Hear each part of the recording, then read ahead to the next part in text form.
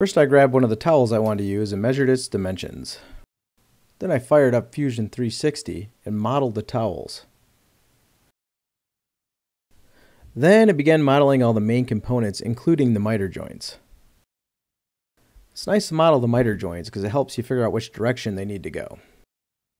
When I'm done modeling all the components, I can easily measure them all to create a cut list. And finally I added some nice counterbore holes to attach it to the wall.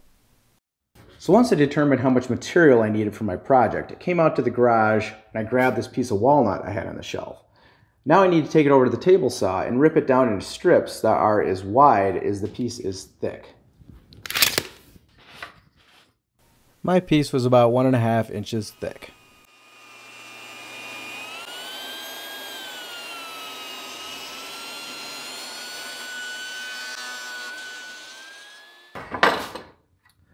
Now I'm going to take my cut list, come over to my miter saw and cut everything to rough length. I'm going to add about 1/4 inch to each piece.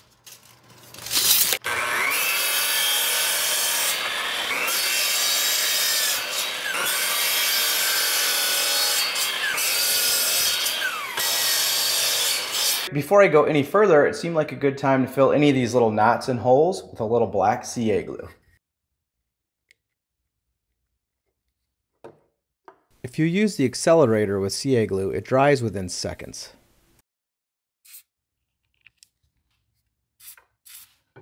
All the CA glue is now dried, so I'm going to go ahead and sand off that CA glue to make it flat, and then run them through the table saw just to make sure I have a perfectly square profile.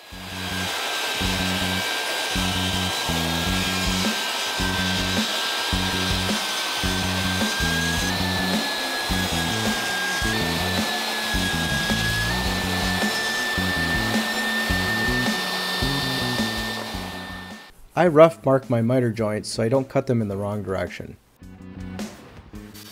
When it came time to actually cut the miter joints, I just used my miter saw. Nothing fancy here.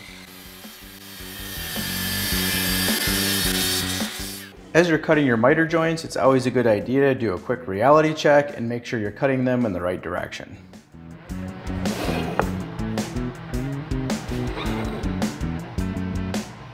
The next step is going to get a little bit fancy. We're going to join all these pieces together. This is an optional step. You could just use brad nails and glue if you want. But I'm going to go with a case miter joint, which looks like this, using a piece of maple inlaid inside of that miter. I think it turned out pretty good for my first test piece. It also helped me get the setup right. So let's do that now. First, I'm going to cut the spline out of this maple. I'm going to cut off about 1/4 inch, and then I'm going to make the actual cutout on the miter joint fit perfectly with whatever I end up with here. Now I'm going to get my table saw set up to cut perpendicular into the miter joint.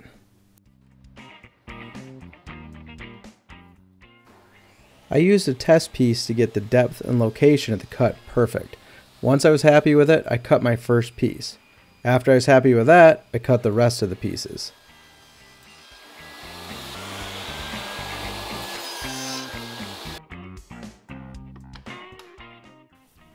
To get the thickness of the slot correct, I had to actually make 2 passes. So I used this test piece to get it perfect. Once I was super happy with the way that the spline fit, I cut the rest of my pieces.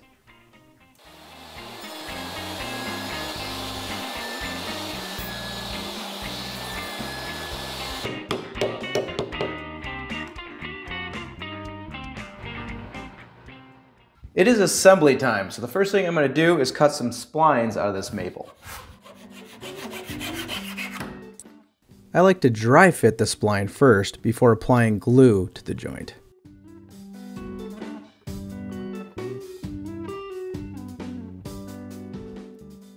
Be sure to get glue on all sides of the slot on both sides of the joint.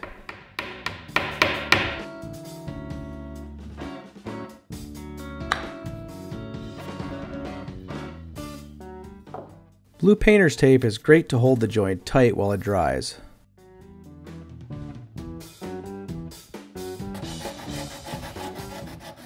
Once the glue is completely dry, I use a pole saw to cut the splines flush.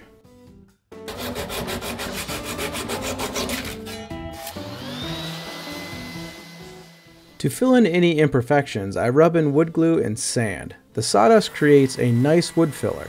I use this technique a lot because I tend to have a lot of imperfections. Here's a tip. When doing your assemblies, try to do as much sanding as possible before the final assembly. I have a little sub-assembly right here that requires a bit more sanding. This is a perfect time to do it before I add the long pieces. I knew I still would have to do some finish sanding on the fully assembled towel holder, so for now I just sanded up to 120 grit sandpaper. You should always dry fit before gluing. This spline fit too tight, so I had to sand the sides of the slot a bit before gluing.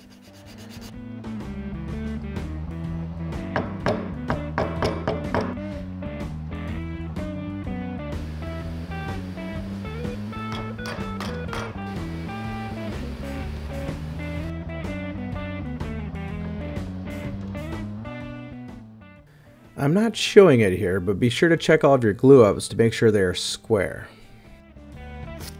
For miter joints, I like to use painter's tape and a clamp. The painter's tape holds the outside tight, and the clamp can be adjusted to put pressure where it's needed.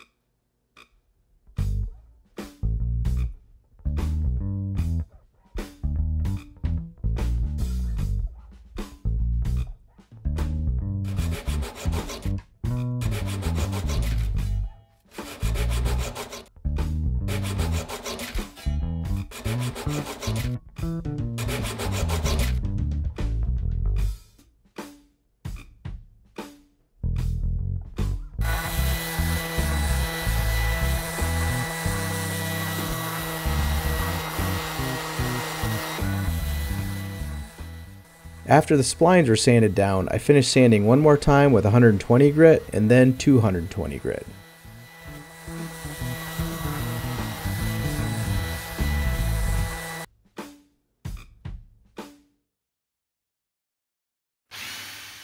I used a Forstner bit to drill nice countersunk holes for the screws. Once the towel holder is installed, they will barely be noticeable.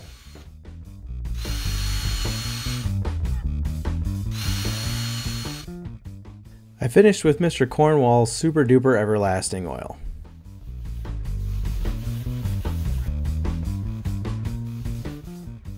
I worked the oil into the surface and then let it sit for 24 hours.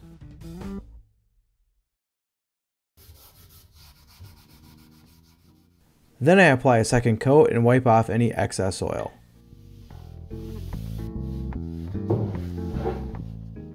Finally, I let it sit for another 24 hours before installation.